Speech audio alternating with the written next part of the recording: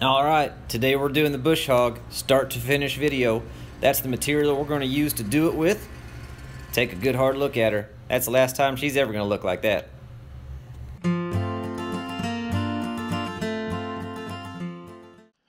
Alrighty guys, so this is what we have. This was a spool that they kept fiber optic conduit on. The orange conduit you see them run on the side of the roads.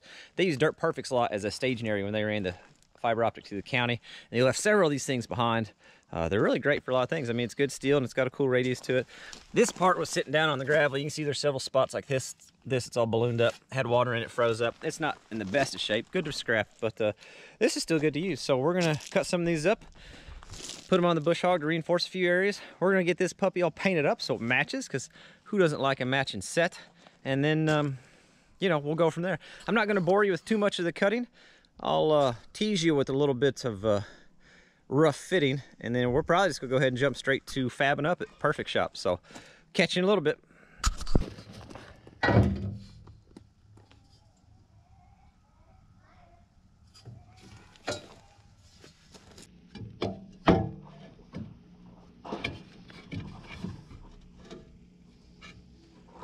Little pieces cut and everything, and then I'm just gonna take that second half that I didn't use with me, so I got the extra scrap steel. What do you say, doggo?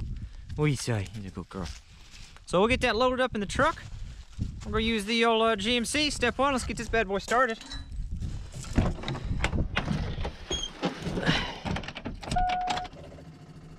All right, step one, let's get the battery pack.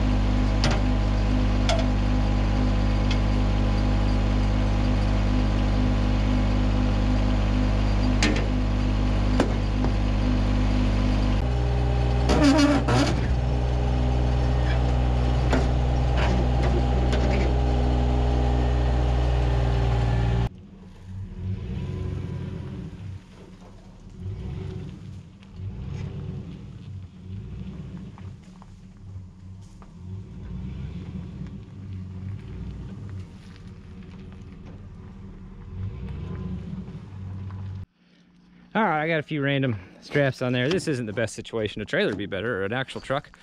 Like a big truck would be better, but this will work. It'll keep them sliding out the back. I got something around the PTO shaft so the PTO shaft doesn't fall off. And then I got my pieces of steel all laying here. So let's head over to Mike's shop and see if we can get this thing all welded up. We'll go from there. Oh, that's just terrible.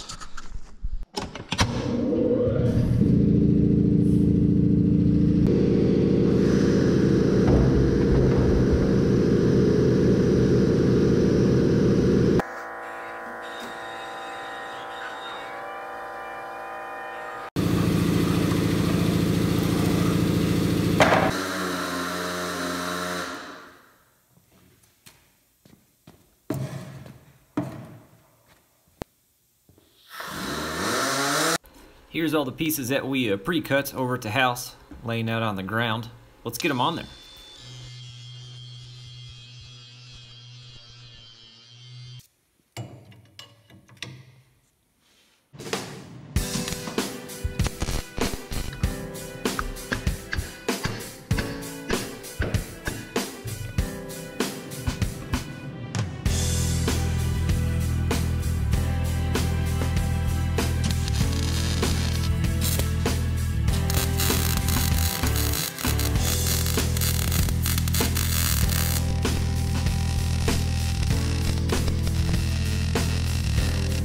All right, so here's the back piece on there. Took a whole lot of C-clamping and moving and welding, but eventually we got it how we wanted it. Looks good. Next thing is we're gonna move on to the sides, those little radius pieces. We'll go ahead and set this on here. We'll take the Sharpie. We will mark where those legs come down, grind that paint off. We'll get these things welded on.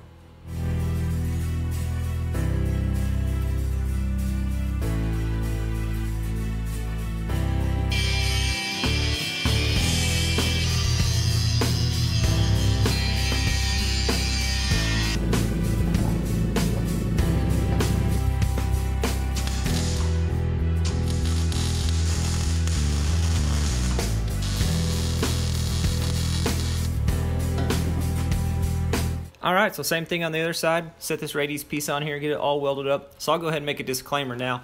I'm not a welder, I have no skill as a welder, I don't claim to be a welder. And I make this joke a lot, but my skill set, or my skill level as a welder is I'm a guy who knows a guy who has a welder and he lets me use it from time to time. But really, all in all, everything turned out okay. The biggest problem I had was just bad prep work on this end. I had a pretty big gap here and it took me a little bit to get it built up. But really, everything else turned out all right. They're not the prettiest, but time will tell if they're strong enough to hold up. See if we got good enough penetration. Okay, all right. So the next piece is this little arch on the back. I'm just kind of marking it so I can get it cleaned up good enough to get it welded on there. And we'll keep on moving. Oh, yeah.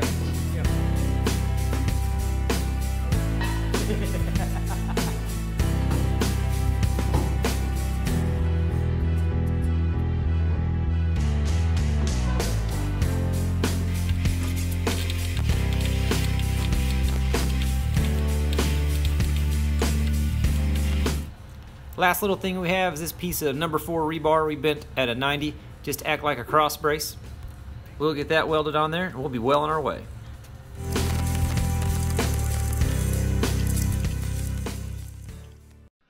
All right, so there it is. Oh, I ran into something with the tripod. Sorry about that. So here it is. You can see it. No, you don't get to see my welds up close. I'm just going to tell you, they look awful. I'm not a welder, never claimed to be a welder. I may have done it in the voiceover already, but in case you missed it, I just know a guy who has a welder, and I try my best, so that's what we're doing. A guy trying. All right, I'm going to flap wheel those pieces I just put on, hit it with some black spray paint. I have some actual implement paint at the barn, but before we put the implement paint on and get it looking somewhat nice, I'd like to actually try it out. So let's get that flap wheeled, we'll get it in the truck, and we'll see if this thing does what I want it to do, and I'll explain what I want it to do. All right.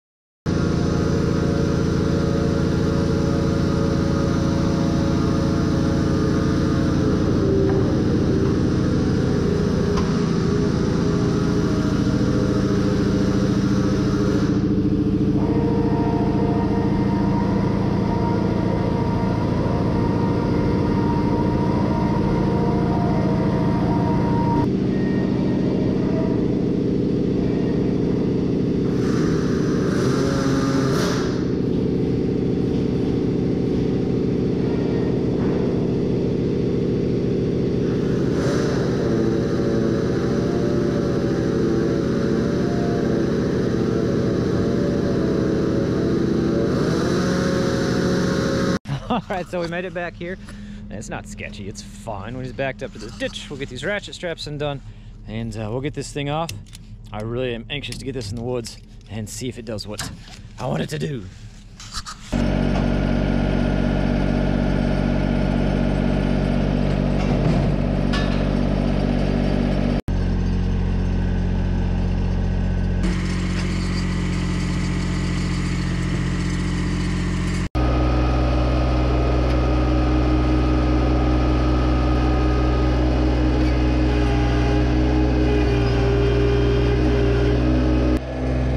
Example of what I'm talking about. This is pretty sure it's an ash tree, but you can see hand for comparison. But it's so dang tall. If I normally take the bush hog, I've either got to run over the bush hog, bend it down, and it'll cut it. It'll cut something this thickness, but I either have to run over it or back over it to bend it, and it's a pain in the butt. But with this, the whole purpose is we'll line that up right in here, And it should cut that right off the bottom, lay it down on the ground, and then we can just run over the rest of the way with the bush hog and let it lay on the ground to rot. So, let's hop on in a really dangerous spot. Try. All right, so this top piece is to kind of push the tree away from the tractor and keep it from binding on the blade. The blade itself, the tip of it is about a 1/2 inch in from where that curved piece is that we put on the bottom. So it makes it closer to the edge. The whole idea, like I said, is so you don't have to drive over the tree to cut it down. We're looking for 1 to 2 inch trees, and you'll see in these upcoming videos, I've got a lot of 1 to 2 inch trees.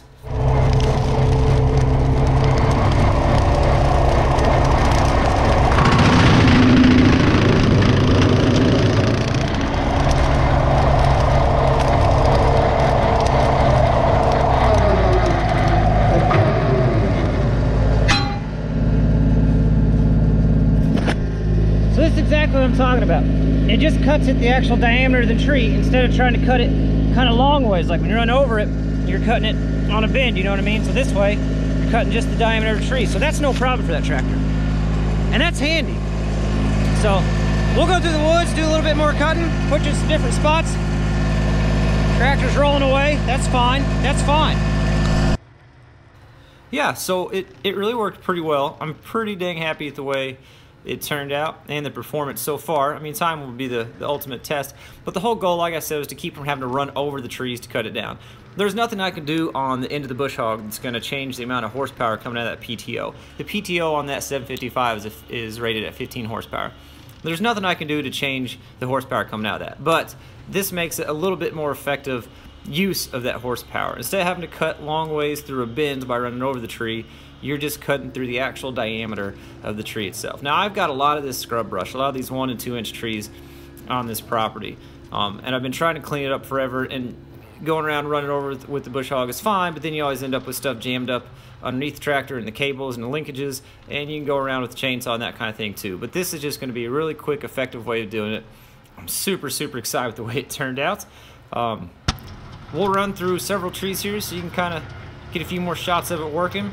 And then we'll take it back to the barn, get it painted up real fast. I'm not going to show you painting it. I'm just going to show the finished product, one more final review and thought on it, and a contest coming up for this, which I think will be a lot of fun. So stay tuned.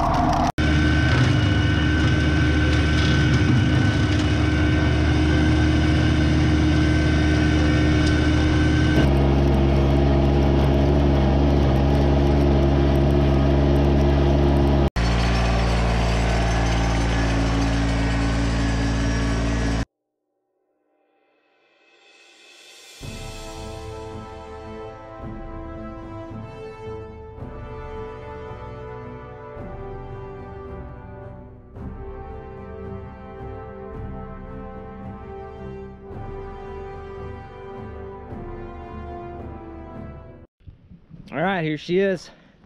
Not too bad. We'll step back. Kind of nice. Makes you want to paint the tractor at this point. But just did the coal miner special on the paint. We didn't really put a lot of prep work into it. Just cleaned it off with some alcohol and got all the grease and stuff off there. And then we just rolled that on. Need another coat of paint. You can still see orange showing through in a couple places, but you know what? For bush hogs to go get wore down, I'm not really that worried about it. I'm pretty happy with the way it looks. Now, we'll address a couple things right off the bat. No, I didn't fix this wheel, and I'll tell you why. These right here, they're bent, so it doesn't rotate that way anymore. Really all that does is just keep the blades from eating the ditch, or eating the dirt whenever I cross the ditch. And this one was kind of bent the opposite way, so it acted like a disc whenever I ran it. So with just one wheel on there, we don't have that problem, and it's not really worth fixing for me. That's not something I'm too concerned about. But yeah, I think it turned out really, really well.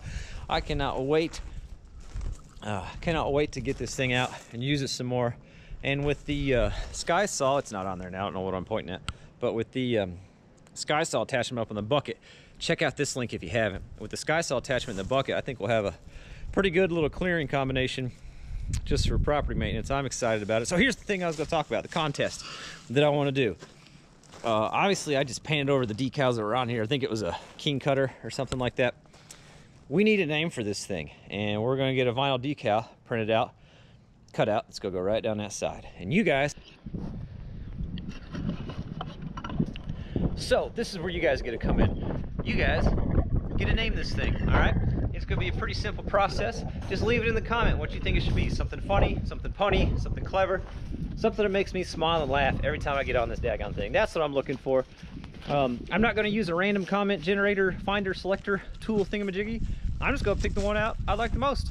I'll announce it on one of the videos. We'll get it cut out in vinyl, put down the side of the thing, and that's going to be awesome. I think it'll be a fun little thing for us to do together. A couple of you guys asked about the grader project. If you haven't seen that, check it out here. Neighbors are talking over there. I'm sure I look crazy just carrying the camera around, but it's where you last saw it. I'm still in the process of getting all the parts in.